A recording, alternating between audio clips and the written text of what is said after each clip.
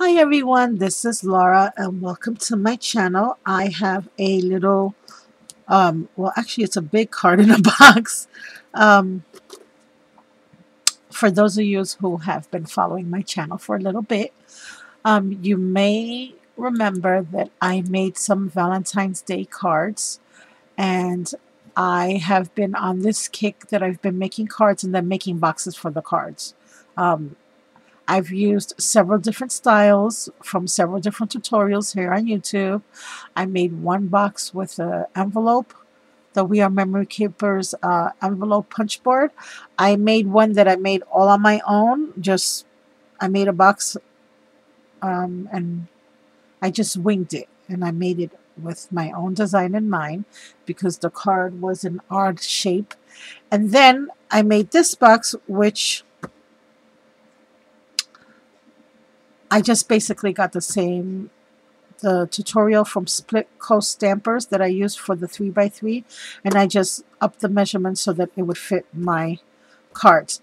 Now, in saying that, I had made this box to hold all these little love notes.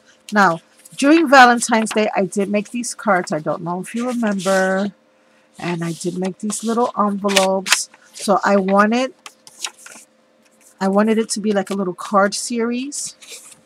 So I made all the envelopes and the cards. Um, and basically, this is just little love notes. It doesn't have to be for Valentine's Day, although they certainly are very Valentine's Day looking. I decided I wanted to create a box to store these. So I made a box that would be big enough to house 6x6 cards. Now, since I had to make a box, I decided to make a DT project for Alicia's Glitzz and More. Alicia has a Zibbet store, which I will have all the links to her shop in the description box, as well as her YouTube channel and her Facebook information. I made the box and then I wanted to decorate it, and I thought of using all the stuff from her store because she has some amazing trims, amazing stuff to work with. She sent me the most gorgeous items, and I will share all those items with you now. One of the first items that I used from her shop was this beautiful double lace, and what I did was I glued it down this way first, and then I came back and glued it down this way. This is one of those laces where you can run run a ribbon through, and this is also from her shop. And so I put that all around the box, as you can see.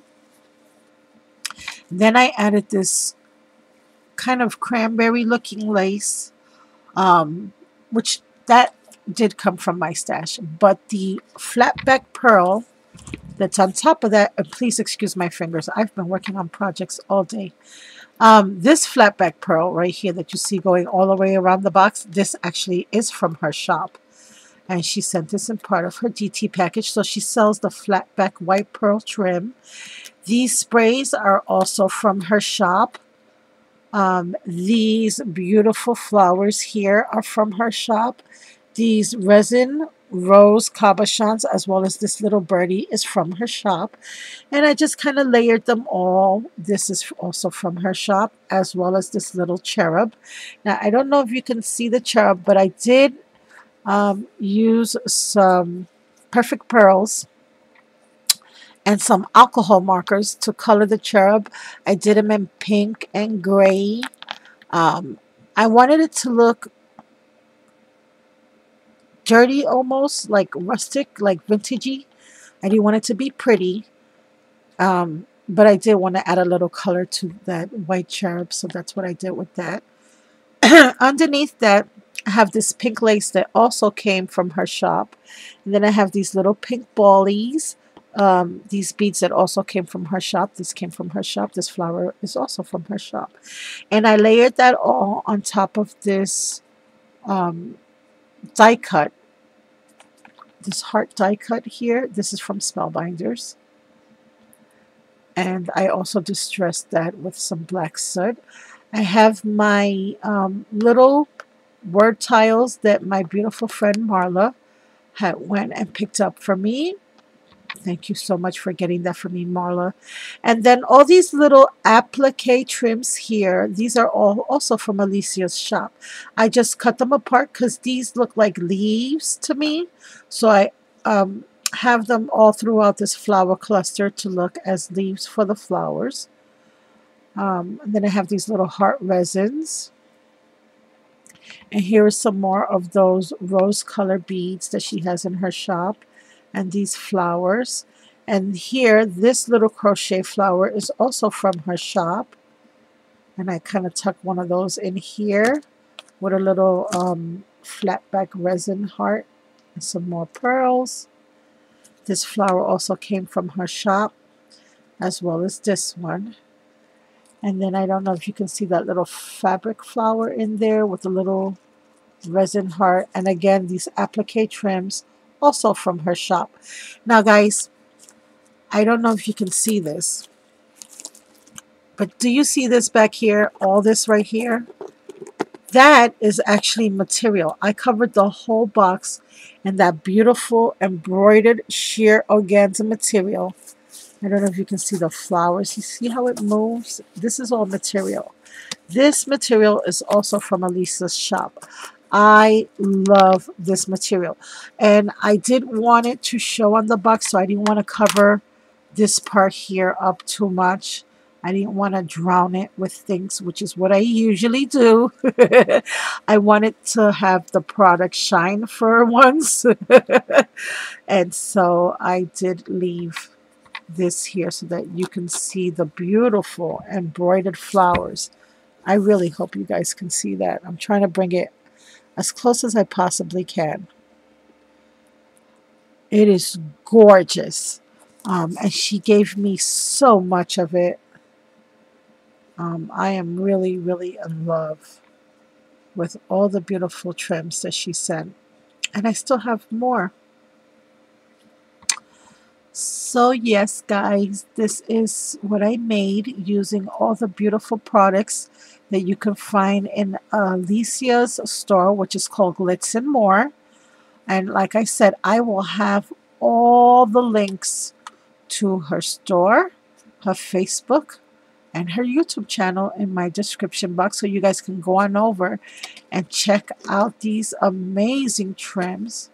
And her prices are so stinking reasonable. I am so in love with this trim here. It was hard to use this, believe me, because I really love this trim. What I also love about Alicia's YouTube channel, guys, and you really should subscribe to her YouTube channel, is that she finds these amazing deals. Like one giveaway that she had was a Daiso giveaway. She went to the Daiso store. A lot of times and these are not in her shop. These are just little things that she does on her YouTube channel. She'll have a collection of stuff where she'll put together, like one time she found a whole bunch of applique trims, so she made a whole collection of them and sold it as a kit. And then one time she did a Daiso kit, and another time she did a vintage lace kit.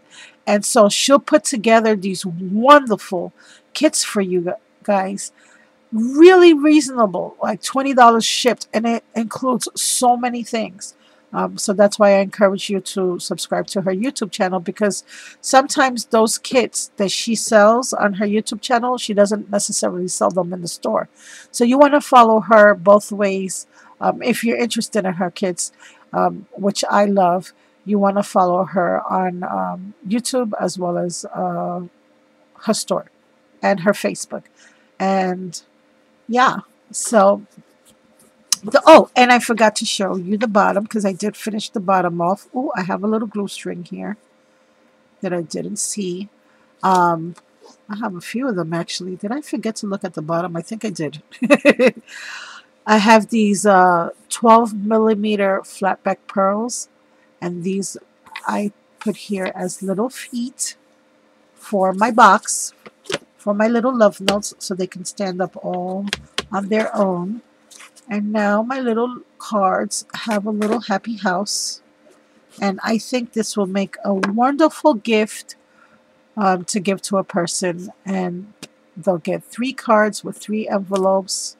And they're all Valentine's heart related. Yes, I know I am a little bit late, but I was just showing you a decorated box, not really the Valentine's inside. So, yeah, guys, that's it. Go on over, check out all her links. Thank you all for watching. I hope you enjoyed this video and I hope you like my project. Have a very blessed day and I will talk to you all soon. Bye for now.